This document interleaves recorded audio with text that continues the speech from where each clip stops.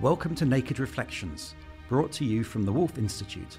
I'm Ed Kessler, and each week I'll be taking an in-depth look at the stories reported by our friends over at the Naked Scientists.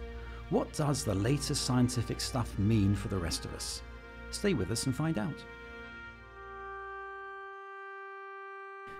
In the beginning, God created the heaven and the earth. And the earth was without form, and void and darkness was upon the face of the deep. And the Spirit of God moved upon the waters, and God said, "Let there be light." And there was light. V'yomer Elohim yehi or. V'yehi or. That's the Hebrew of Genesis 1:1. I thought the opening of Genesis would be an appropriate way to start this podcast. A blinding light is our topic, and it's prompted in part by the lights of Christmas, the candles of Hanukkah, and just a few weeks ago, the brightness of Diwali. Yesterday morning, I was cycling with a friend who's a nuclear physicist, and we were blinded by the light when we turned the corner. He told me it reminded him about the blinding light caused by nuclear fusion. Isaac Newton was fascinated by light, like many scientists before and since, but he went further than most to find out and feel how it works.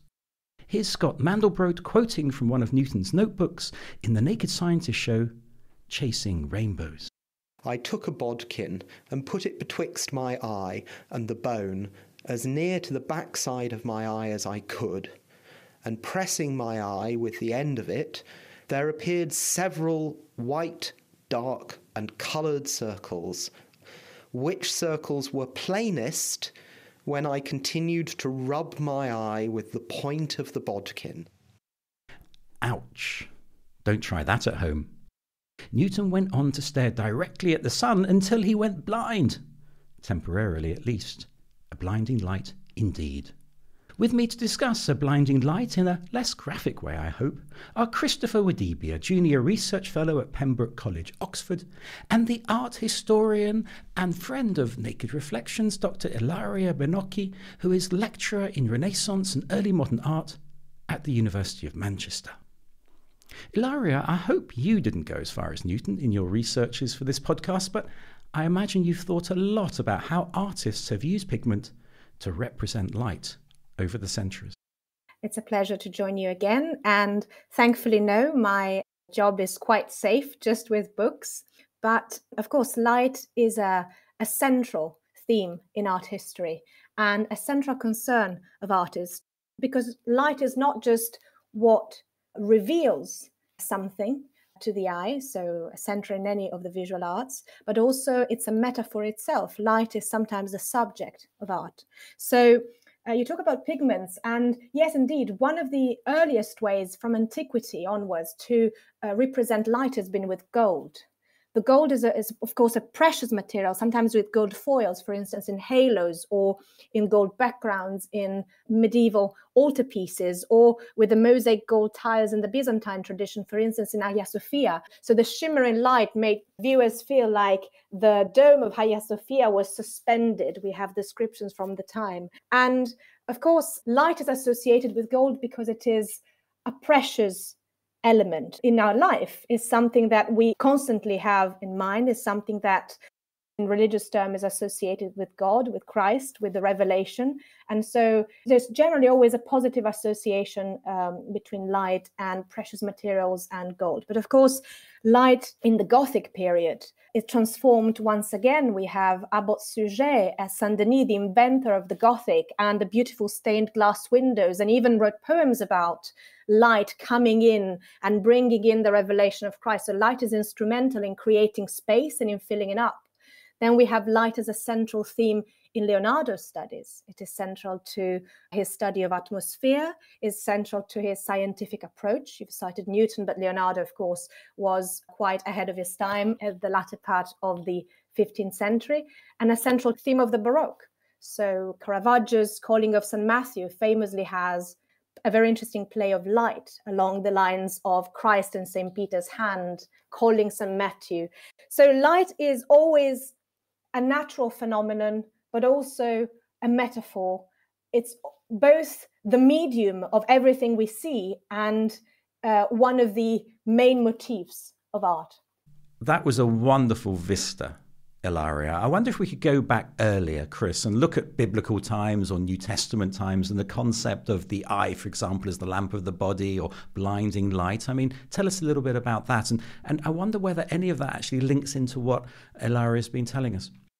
I would say when it comes to how this concept of light features in the New Testament, I think chiefly it's quite prominent. And generally speaking, light is associated with God's presence. It's also, there's this kind of juxtaposition in which light is viewed as good and darkness is generally viewed as bad. More specifically, light is related to confidence and security. John 8:12, for example, which says when Jesus talked about, I'm the light of the world, whoever follows me will never walk in darkness, but will have the light of life. And so I think within this scripture, we see this concept of light as being this force epitomized through the figure of Christ that challenges darkness. Darkness perhaps related to concepts such as sin, such as suffering, such as, satanic or demonic intrusions. I think one of the most prominent stories that I can think of, particularly as this podcast is called Blinding Light, is in Acts 22. Whenever Saul is struck by a blinding light from heaven, this process leads to him being converted to the way of Christ. And he goes from being someone who tracks down and kills Christians to someone who, from a Christian perspective, is used as this central figure in promoting the gospel of Jesus Christ, the way, as it was often referred to then. And so, I think those are some interesting and relevant points to begin with. Let's just tease out one or two of those, Chris, because there's the light of the world. Mm-hmm. I don't know what that means. And then there's the blinding light of this, what's called the conversion of Saul or Paul of Tarsus. And of course, in the very word revelation, it's about revealing, it's about seeing, and the sense of what we're looking at as well as what we're experiencing. And so just unpack that a little bit for us, if you would. Absolutely. Well, I think one of the interesting bits that stands out to me from the get-go here is there's almost this dichotomy of light in its cosmological context, the kind of macro scale, and light in the more material, earthly, practical context. And so when I think of, the concept of Jesus as the light of the world, it's this notion that the world has been corrupted by darkness, by sin, and Jesus comes into this world. Essentially, it's the cosmological, the spiritual, interfacing with the material to promote very much this vision of reconciling humankind to God. And so this is kind of what I would see as the macro level notion of Jesus as the light of the world. But on a more kind of perhaps micro perspective, this notion of the blinding light, a blinding light oftentimes blinds, naturally people or perhaps, animals. And so it's more of a individualistic notion of light.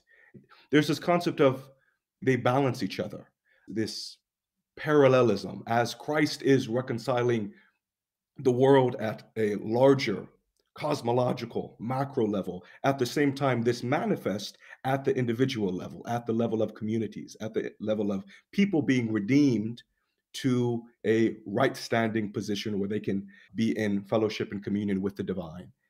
Ilaria, I wonder whether in the artistic representations that you analyze in the early modern period, in Renaissance, is darkness always negative? I mean, Chris talked about, light representing revelation, if you like, salvation, and darkness, sin.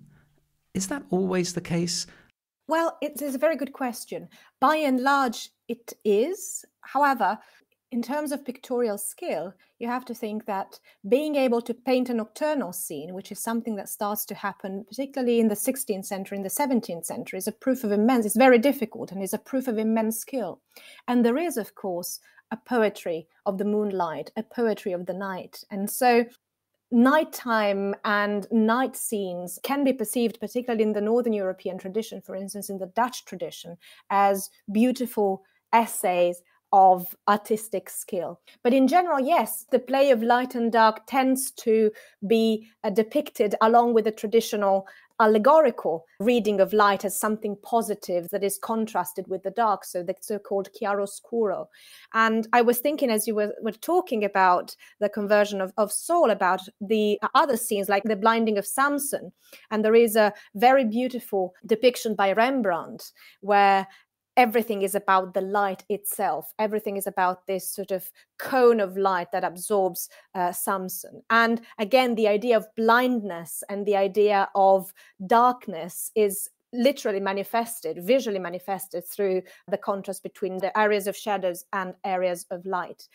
Light is being enlightened, is understanding, is profound communion with God. I'm thinking about Bernini, Saint Teresa. Light and vision are very, very important in the writings of the mystics, the Spanish mystics, of Jacob Böhme, but also Saint Teresa and Saint John of the Cross. And so all the tradition, the Baroque tradition that draws from it, uses light as a way to exemplify finally reaching that level of understanding and of inner communion. But as many writers say, and that, of course, this is evident in the paintings and in the art of the period, there cannot be light without darkness. And this is very important. The two things always go together. And so the idea that darkness is always negative, darkness is necessary for the light to exist. And even the very word enlightenment, Ilaria. Absolutely. I mean, we see, for instance, in neoclassical art, in the whiteness of the marble, not just ideas related to antiquity, but an attempt to rationalize and comprehend the world. And this has to do with, as we know, with a feeling that that human beings can understand, rationalize, and comprehend the world. And so this brightness of neoclassical art, this clarity, another term that has a sort of a dual meaning, is typical of the art post-Enlightenment. And it's not by mistake that afterwards, with Romanticism, the theme of darkness, the theme of the inner feelings, the inner emotion, and the sort of sometimes a morbid, sometimes a more curious attention towards the sort of gray areas of the soul and of the landscape around us become more pronounced. Of course, our conversation is less about insights and revelation and shedding light, and about the blinding light. There's something quite different in that, isn't there? And I just wonder, Chris, you touched on the Damascene conversion of Saul or Paul of Tarsus. It was a blinding moment. Tell us a little bit about blinding moments, if you like, in some of the research that you've done as well in the Pentecostal tradition. I would say one thing that immediately stands out to me is there's a distinction that should be made between light and blinding light. I would say light, particularly when you look at it from a biblical perspective, light enables human activity. A lot of verses in the Psalms and the Gospels that mention the word light, they often relate it to letting your light shine before others that may see your great deeds and praise God, or thy word is a lamp to my feet and a light unto my path. And so it's this notion of light is propelling human persons on their individual journeys in this life, so to speak. But when these verses say light, in this context in particular, it's not a blinding light. It's a light that inspires, enables, enthuses, and propels. But when it comes to a blinding light, I think blinding light biblically and theologically in the Christian tradition is often associated with repentance. It's associated with this notion of reflection and repenting from activities that God would perceive as sinful or unrighteous, and willingly subjectivating or reforming your conductivity as a human to be on the path of righteousness within the sight of God, if that makes sense. And in the Pentecostal tradition, it's very interesting how this concept of light perhaps informs notions of social behavior and elements of that nature. So Pentecostalism, of course, it's the world's fastest growing Christian denomination. And in the sub-Saharan African context in particular, it's a mightily influential Christian denomination. But one element that I find quite interesting is this notion of these Pentecostal churches, particularly in a post-colonial context, or in Nigeria, for example, where a lot of my research tends to focus on, these Pentecostal churches, such as the Redeemed Christian Church of God and Winners Chapel and Mountain of Fire and Miracles, there's quite a number of them. But they oftentimes see themselves as pushing up against, challenging these forces of darkness, whether it be state corruption, whether it be poverty. And they very much, particularly these Pentecostal churches, articulate this notion of the spiritual underpinning the material. And so the spiritual reality, there's often this concept of spiritual warfare. And so I think, generally speaking, a lot of Pentecostal churches globally, but also especially in the sub-Saharan African context, see themselves as lights, shining in such a way as to evangelize unchristian populations and correctively reform ineffective and corrupt governmental structures that are within their immediate ecosystems. Ilaria, one question before we take a breath, which is the blinding light aspect in art. You've talked about the clarity of light and light in comparison with darkness, but tell us a little bit about the blinding light in artistic representation. This is a very interesting concept because, of course, the visual arts, art is about seeing, is about being able to grasp every detail of what you're seeing. The idea of being blinded by something, it's a phenomenon that is rarely reproduced, can be reproduced maybe in contemporary art sometimes. We have an entire sector of art that is called light art, that plays with art that is literally made of light. But of course, sometimes I was thinking about what Chris was saying, that light is used to prompt, to suggest inner reflection. And if light is used to allow the path, to make the path and walking along the path possible, a blinding light is usually associated with being stopped on your tracks and being overwhelmed, and so being frozen. It's a very effective way to stop someone and having them freeze and having them sometimes repent, as you were saying, Chris, or change course or just stop. So when we have the idea of a blinding light in art, we have this very, very strong light. We usually have it associated with characters who stop and look. And so the viewer is interested. He cannot see what's inside that light. Maybe they can, maybe they will have a revelation later.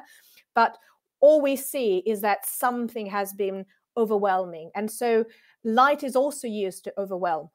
Not just it's painted in scenes that have to do with the viewer being overwhelmed, but is used to overwhelm in religious or civil spaces. So certainly there are degrees of light that can be exploited to reach that sort of arresting effect. And it is done several times in art, yeah.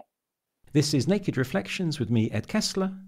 My guests this week are Chris Wadibia and Ilaria Bonocchi. Our subject, a blinding light. In a way, it's comforting to know that scientists are still unsure about the properties of light. Sometimes it behaves like a wave, and sometimes like a series of tiny particles. Perhaps it's both. Here's Safa Penoya speaking on the Naked Scientist show, Chasing Rainbows. Well, we know that light does move through air because we see light on Earth, but we also see light moving through space. And we know space is a vacuum. Sound can't travel through space because there's nothing to transfer the vibrations in space. But somehow light does. And that was the next question which really puzzled scientists. So scientists, Chris, are puzzled by light. What puzzles you about light?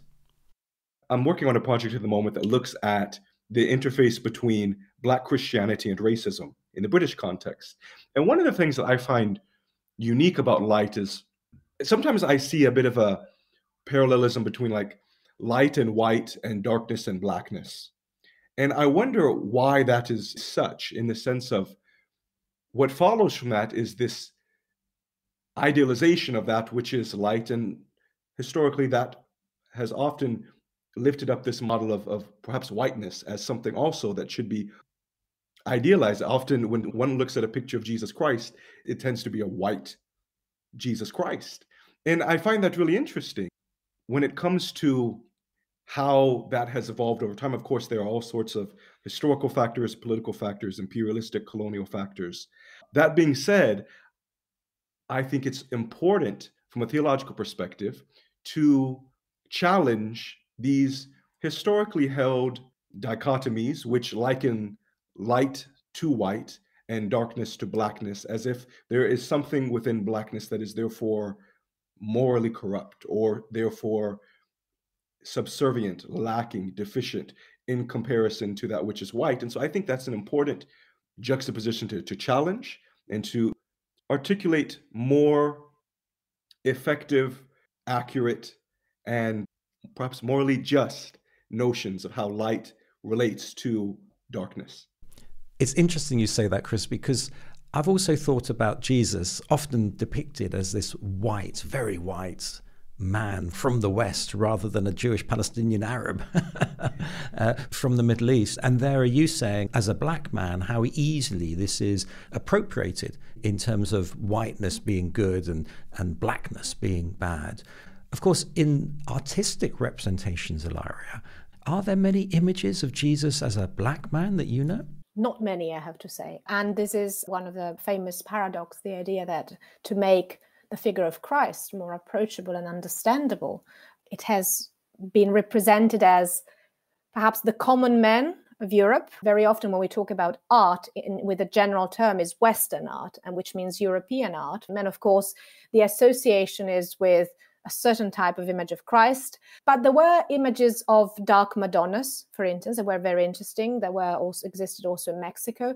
I think Europe was a much more varied place than depictions might suggest. It had strong communities of people coming from all over the world, people coming from the Middle East, it had strong Jewish communities. So we have a very narrow view of what Europe must have looked like at the time, but from Shakespeare's Othello to some beautiful depictions of St. Moritz as a dark black man in, for instance, I'm thinking Matthias Grunewald, beautiful altarpiece with beautiful St. Moritz depicted as an African man, as a black man.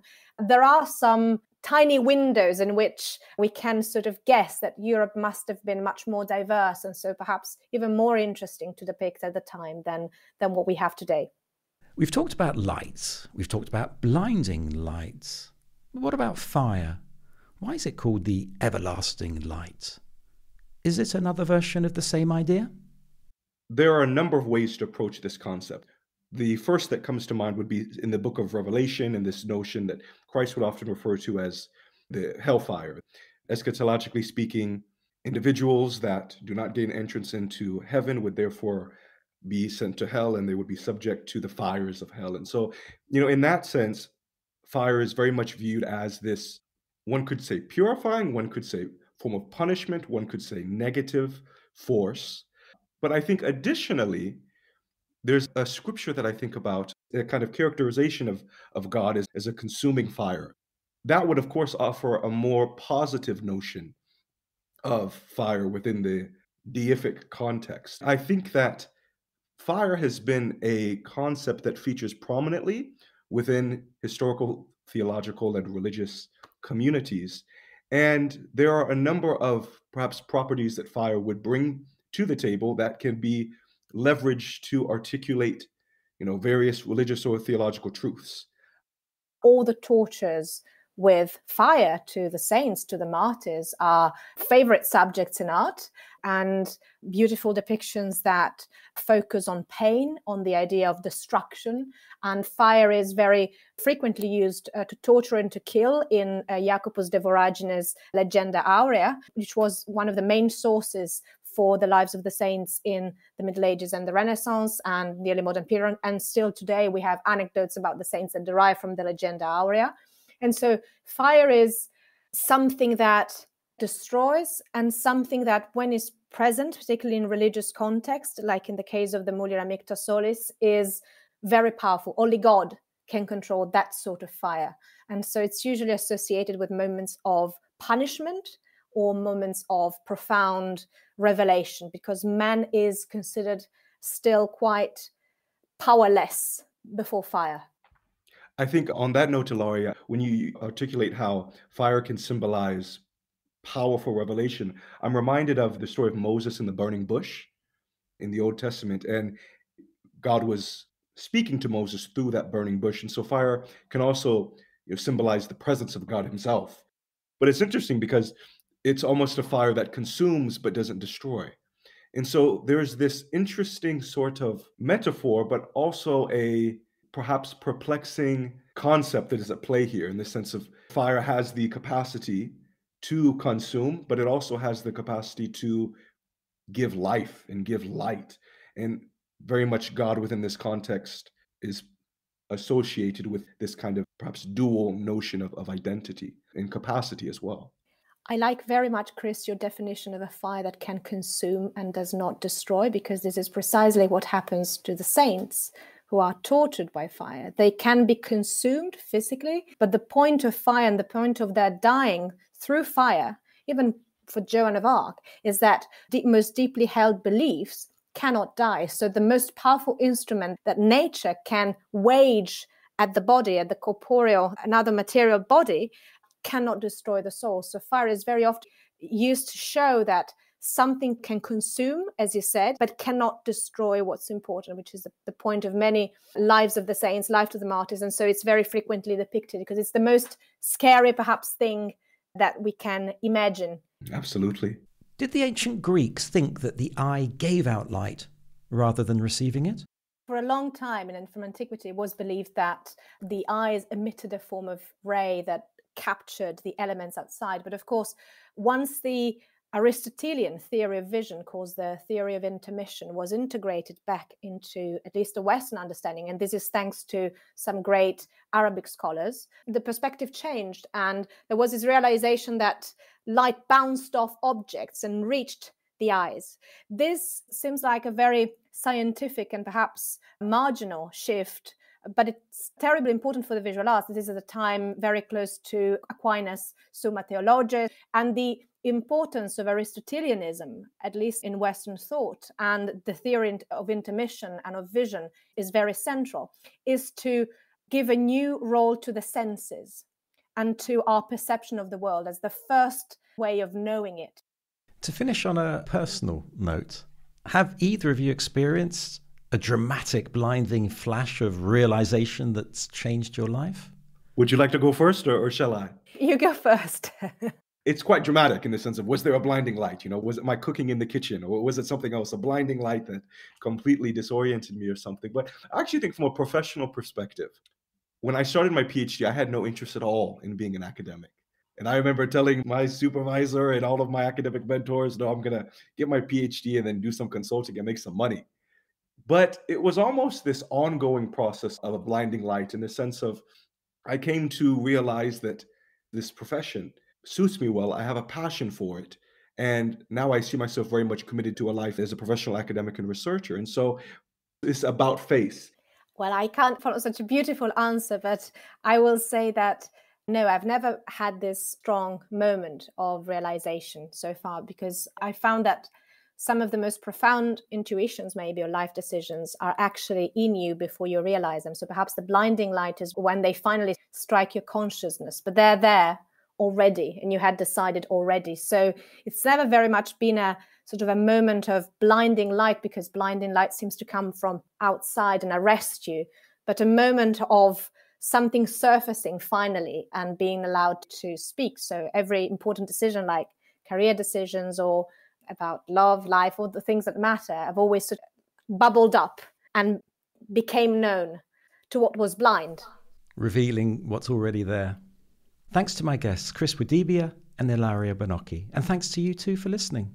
We started with a rather hair-raising account of Isaac Newton's experiment with his eye, but I can assure you that no contributors were harmed in the making of this podcast. If you enjoyed it, why not look at our back catalogue of discussions? It's quite a resource. You may also want to check out other podcasts from the Woolf Institute or from our friends at the Naked Scientists.